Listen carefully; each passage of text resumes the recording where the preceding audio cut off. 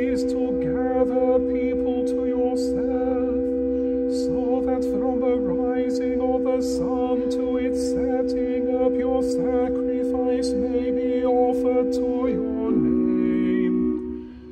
Therefore, O Lord, we humbly implore you,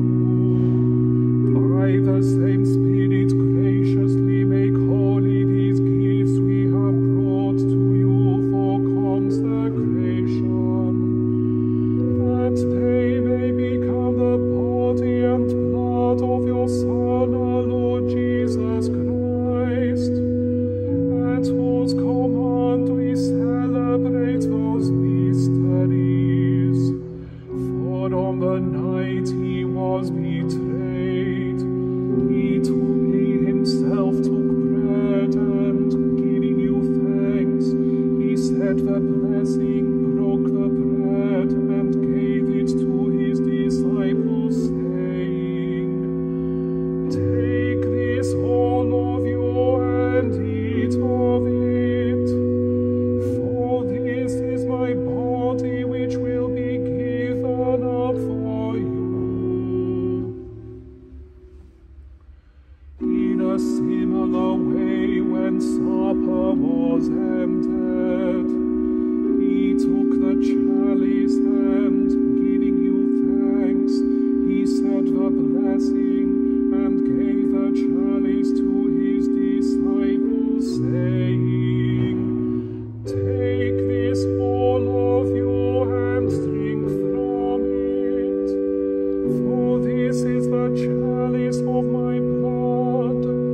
the blood of a new and eternal covenant, which will be poured out for you and for many for the forgiveness of sins. Do this in memory of me." The mystery of faith. Therefore, Lord, as we celebrate the memorial of the saving passion of your Son, his wondrous resurrection and ascension into heaven, and as we look forward to his second coming,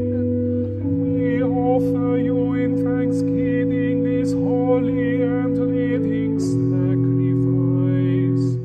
Look, we pray, upon the oblation of your church, and recognizing the sacrificial victim by whose death you willed to reconcile us to yourself, grant that we, who are nourished by the body and blood of your Son and filled with his Holy Spirit, may become one body, one Spirit in Christ. Through him and with him and in him, O God, Almighty Father, in the unity of the Holy Spirit, all glory and honor is yours